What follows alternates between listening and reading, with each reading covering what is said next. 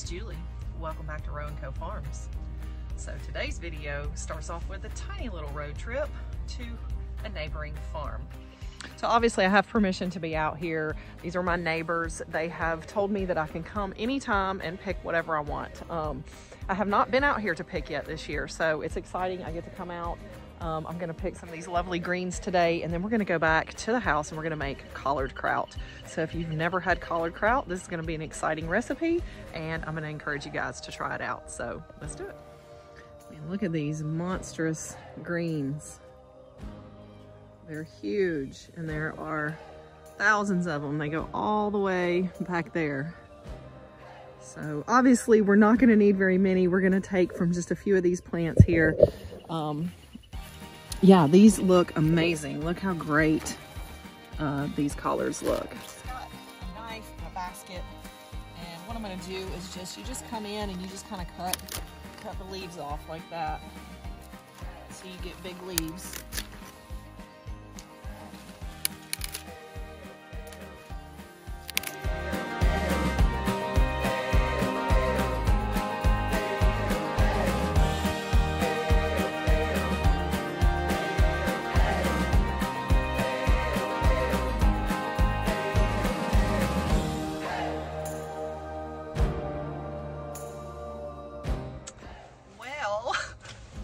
I was trying to leave and I'm stuck in the mud. I've tried my four-wheel drive and I'm just really tearing up this field.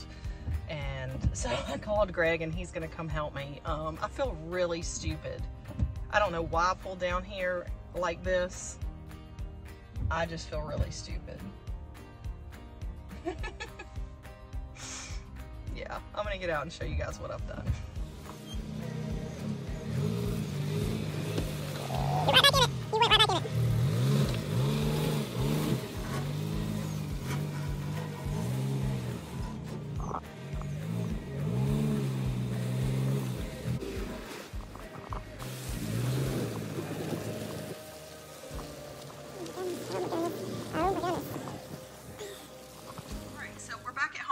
We've got our big basket of greens here. I'm going to get those washed up really good, and I'm going to strip them off of the stems because the stems are pretty tough and I don't really care for that. So we're going to get those all stripped off, and then we will chop our greens up. You just have to chop it up in the size pieces that you like. I prefer kind of thin strips, and so I'm going to try to do as thin a strips as I can get out of these collard greens.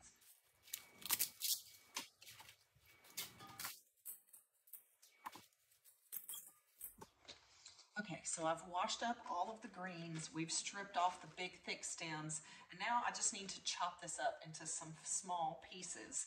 But while we do that, let's talk about why would we want to make collard kraut. So traditionally, you cook down collard greens until they're really soft, and then you usually add some type of vinegary pepper sauce or some Tabasco sauce or something spicy to it. So the idea here is that instead of us adding this spicy vinegary sauce to it later, we're going to ferment that into our kraut, okay? So the collard greens, hopefully when they're done, will be spicy and have that little bit of vinegary taste to them, and will also be nice and tender as well. So I have never done this recipe before, and I actually don't have a specific recipe. I'm just following some general fermentation guidelines, and then I'm just going to add some additional spices that I think will taste good. So I originally found out about collard kraut from a friend of mine. Her name is Sharon, and she has a channel called Southern Bella Home, and she has a video where she makes her mother's collard kraut recipe. And so I have fashioned it after that one, and am kind of making up my own and making it a little bit more spicy, adding a little garlic and a couple other things to it to add some flavor. So let's finish chopping up all of our veg here, and then I will show you how we're going to proceed next. It's really super easy. We're going to be adding some salt, some jalapenos, and some fresh garlic cloves. And I think that's going to be enough, guys. I don't think we're going to need to add anything extra. We're going to be using like a half-gallon size mason jar, as well as a fermentation weight and a little fermentation airlock. If you don't have those things, that's okay. You don't need to have them. The main thing you need is a mason jar. So as long as you have a mason jar, some salt, and your vegetables, you will be able to ferment. So I was really excited that Anna invited me to be part of this collaboration again. I participated last year as well, and it was really, really fun, and there were so many great channels that were involved, and I hope that you guys enjoy this year's version as well. So I know that Anna is going to be doing several giveaways throughout this month. I know she does live events on Monday night on her channel, and she will be giving away stuff on her live events. And the main way that you need to enter into these contests is to just leave a comment on the videos. All the videos throughout this month that have the little purple icon that says Fermented February 2023. And just make sure you leave all kinds of wonderful comments, and that will get you registered in for the drawings and all of the prizes that are going to be given away. We have some wonderful sponsors this time. I believe Haas Tools is sponsoring, which is amazing. They're going to be giving away some great items. So yeah, be sure to stick around, follow the other channels, see what fermentation is all about. And obviously, stick around for the prizes, because that's going to be really, really fun. So you can see my pieces are kind of thin, kind of like coleslaw. Some of them are a little thicker here and there, and I'm trying to just get in there and make sure I chop those down. That's just what I prefer, but obviously you can cut them into little small 1-inch pieces or whatever, feels like it's a good edible size for you. Okay, we've got all of our kraut chopped up. I would say this is the equivalent of about 1 large head of cabbage. So I'm going to treat my salt ratios like this is 1 full head of cabbage. So generally speaking, I would be using 2 to 3 tablespoons of salt here. We're going to go ahead and add the salt to our kraut.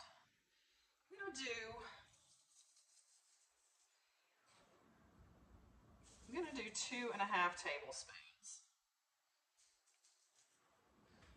Salt is a critical element of your ferment, so you don't want to skimp on the salt. It may seem like it's a lot of salt, but that salt is what helps keep your bacteria and keep it from getting moldy, okay? So if you do not add that salt, you're going to lose the element that actually keeps this preserved. So don't be scared to add your salt in there. So now I'm just going to kind of massage this in a little bit. We want to get the salt distributed all the way through our kraut here, all throughout our greens. This is going to help kind of draw some of the moisture out of the greens. Now, collards don't have quite as much moisture as cabbage does, so we may have to add a little water to our brine later, but we're just going to kind of have to play around with it a little bit and see. So you can already see, just by kind of massaging and squeezing this a little bit, it's already started to kind of break down the plant just a little, not so it's not quite so stiff. It's going to allow some of that moisture to come out, and that's just going to help with this whole process. All right, so we're just going to kind of let this rest for about 15 minutes, and we'll come back and check on it. All right, guys, so it's been 15 minutes. Actually, it's probably been more like 20 minutes or so, and we can definitely tell that our kraut has started to soften up a whole lot. It has released some moisture, but we're going to have to see if this is enough moisture for our kraut. So what we're going to need to finish the kraut off, I have a half-gallon size mason jar here. I also have a fermentation weight. And then I also have, this is an airlock lid. It looks a little bit like a nipple for a baby bottle, but it just has a kind of a one-way valve up here at the top to allow gases and air to escape, but nothing to get back in. I've also got my garlic and my jalapenos here, and I'm just going to kind of add those in. And I actually do need to kind of smash my garlic a little bit, which obviously you can do however you want. Smash it with your hand, the back of the knife. You're just trying to release. Oh no, I lost one. That one's out. Okay, we're just gonna add those in. And let's mix it up a little bit. And then we're gonna start packing this into our jar. Let me get my Kraut pickle packer. Okay, so this is a pickle packer. Basically, you use this to kind of help mash things down into the jar. You can also use a wooden spoon or any other utensil that will help you pack things into your jar. So what we're going to do is go ahead and just start adding this Kraut into our jar little by little. We'll do a few handfuls at a time. And then we'll take our packer and we will mash that down.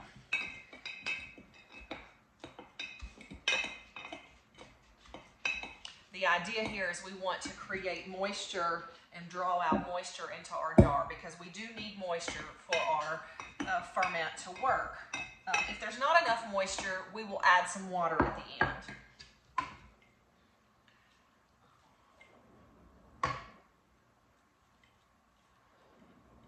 So we're just going to proceed to continue the same way. We're going to add a few handfuls and then we're going to pack it down.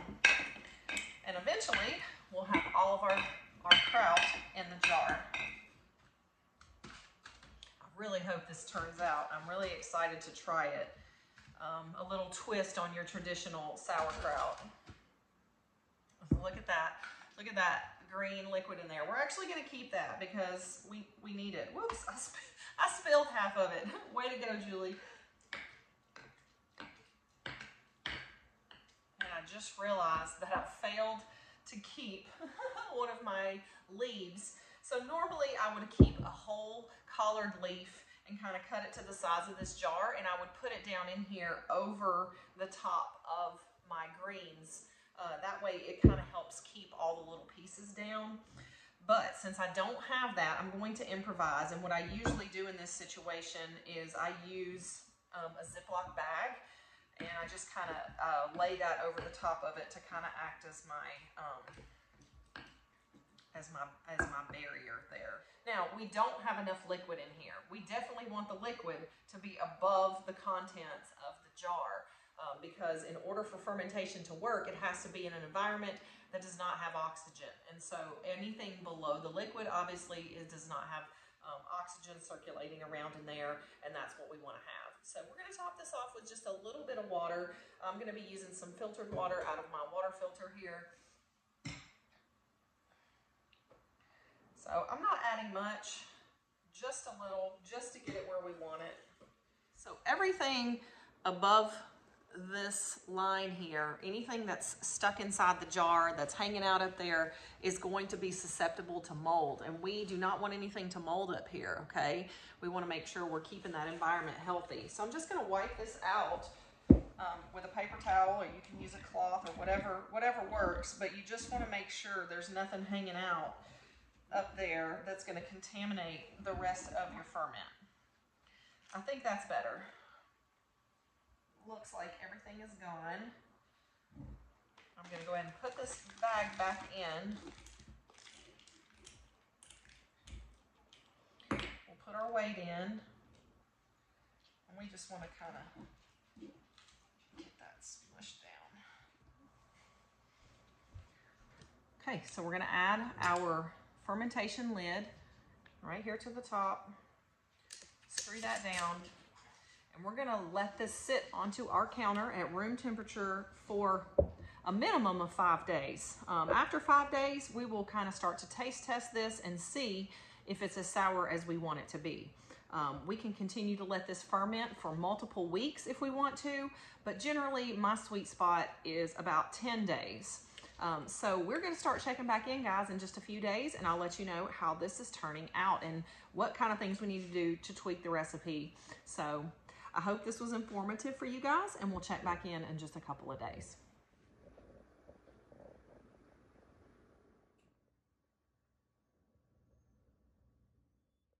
Hey guys, welcome back. It's been about 6 days since we started our collared kraut ferment, and so let's take a look at it and see how it's been doing.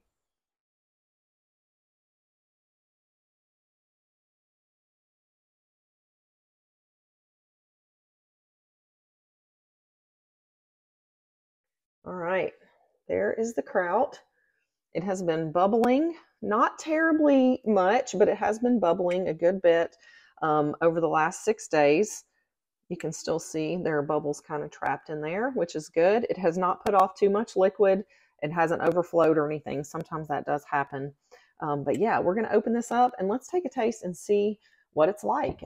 It may still need a little more fermenting time, but it may be ready. So there's only one way to find out, and that is to taste test it.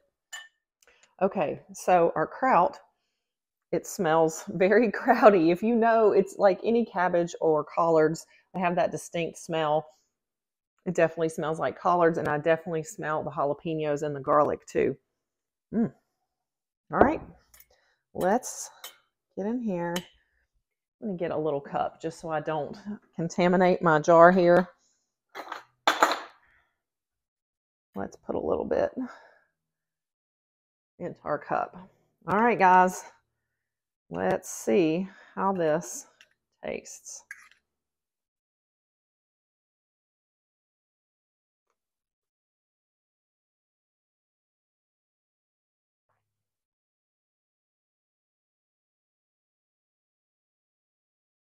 Okay, I got a few opinions. One, it's excellent. Like, I really, really like the flavor. I added a little bit too much salt, I think. I'm not sure if I'll be able to dilute that out in any way. I just think I won't be able to eat a whole bunch at one time, or it would just need to be in combination with some other foods that would help dilute out a little bit of the salt. But the flavor is great. The texture is good. It probably needs a few more days just to get a little bit softer, but I really, really like the way this has turned out.